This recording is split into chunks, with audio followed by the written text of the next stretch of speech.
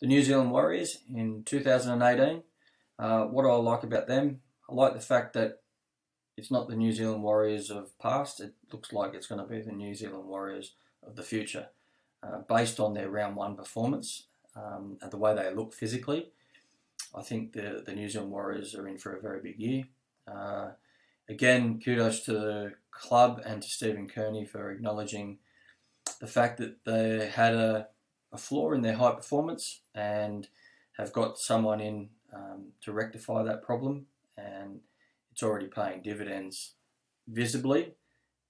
And going by their performance on Saturday over here in Perth, I hope there's big things in store for the Warriors in 2018. They had a lot of big off-season signings, 7 in fact, but I'm going to mention 3 of them that I think that are going to be important to the performance of the team in 2018. One of them is Tohu Harris. In Tohu Harris, you get a back rower, an edge player, a ball player that's big and strong, has good late footwork at the line.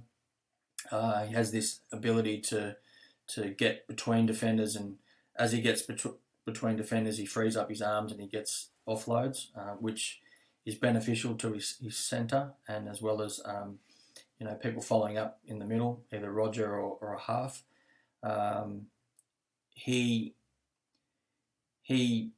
such a big body, and with his footwork and his speed, in tacking positions one-on-one close to the line, he's going to be very hard to stop. So if they can give him that ability to attack an edge with time and space, with good clean ball, have the ability to weigh up his options and see what he gets out of it, I think he's going to be very good for them. The other thing that Tohu Harris brings to the Warriors table is obviously big game experience from his time at Melbourne. Semi-finals football, grand finals, World Club challenges, then his international career playing for New Zealand. So the level of professionalism, his work ethic, his ability to prepare and then perform is going to be a major plus for the Warriors, and for a lot of the younger kids coming through there and the not so seasoned NRL players. I hope that they're smart enough to learn off of Tohu Harris while he's at the club. The other player is, and has also come out of a Melbourne's system, is in Adam Blair.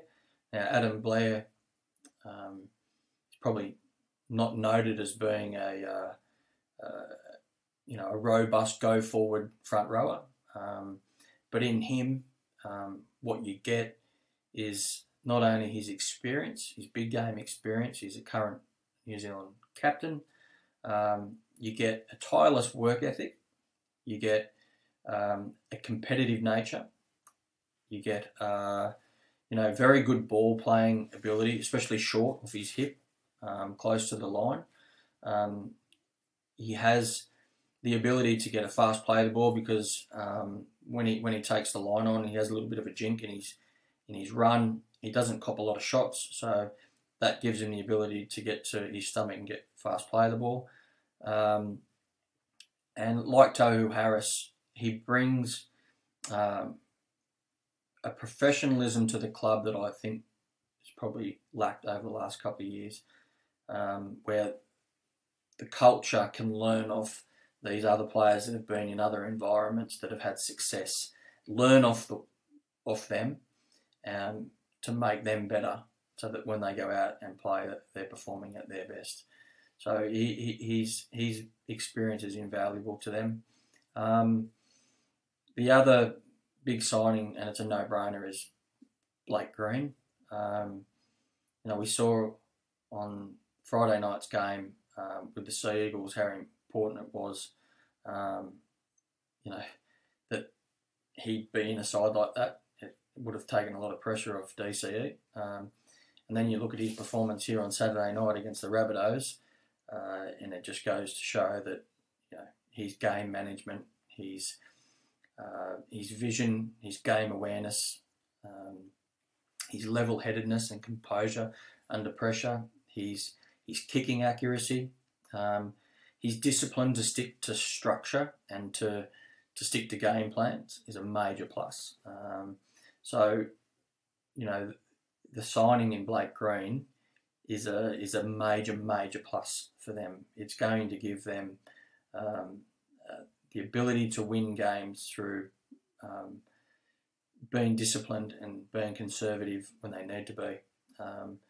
The beneficiary of the Blake Green signing is obviously Shaun Johnson. In Shaun Johnson, you have one of the most dynamic runners of football, one of the most skillful players in the competition. You know, on his day, some of the things he does are completely outstanding. You know, he blows you away with how skillful he can be. But we haven't seen a lot of that in Shaun Johnson over the last couple of years. Blake Green will allow him to start running the football again. It'll take away his kick pressure. Shaun Johnson is not a noted accurate kicker, and under pressure, you know, Shaun can kick into touch on the full. He can kick over the top of his leaping wingers and centres and go dead. He can kick dead in the end goal when he's going for a repeat set. So, you know, sometimes his touch on the football can be too hard. You know, Blake Green's kicking game can relieve a lot of that pressure off Shaun Johnson. When his running game is on, he's very hard to contain because he's so good on his feet. He's fast, but the step that he has makes people look silly, like grasping at air.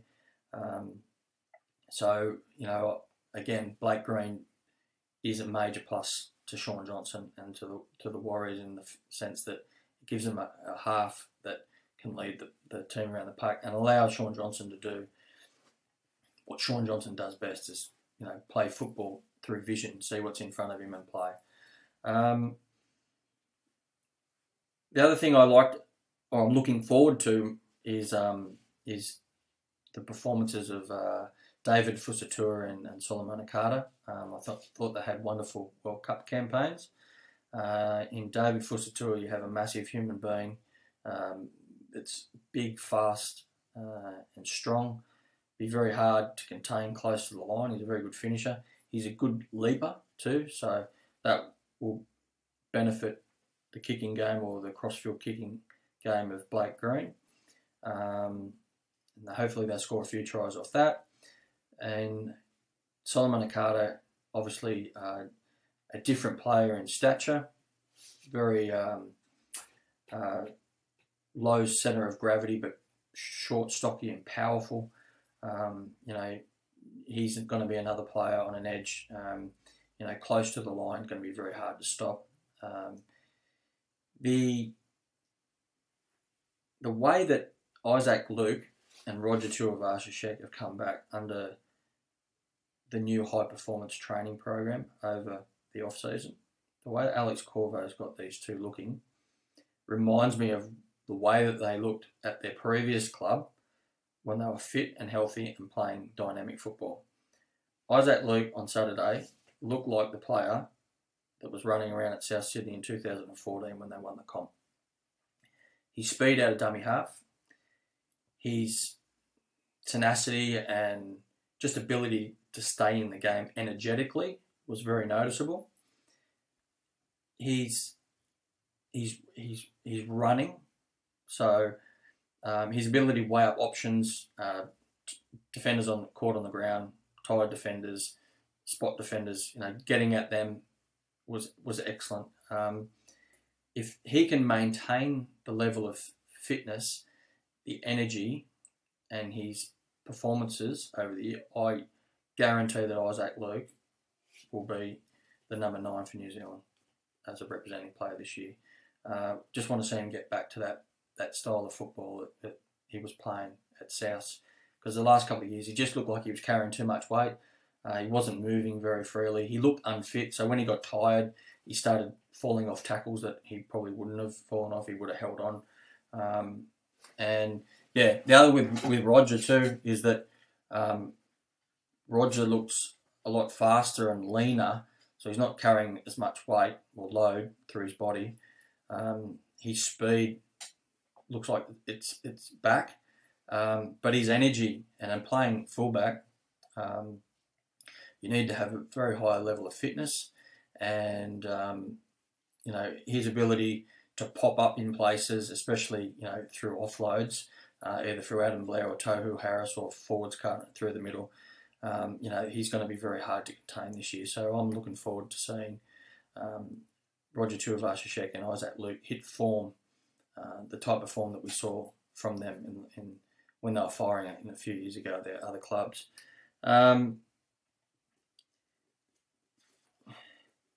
With their concerns or what I dislike about the Warriors,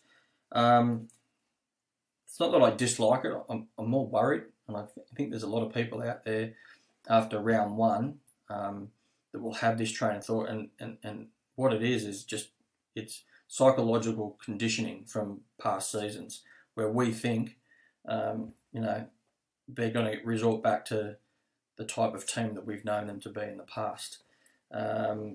And you can't help a lot of people for thinking that, because that's normal.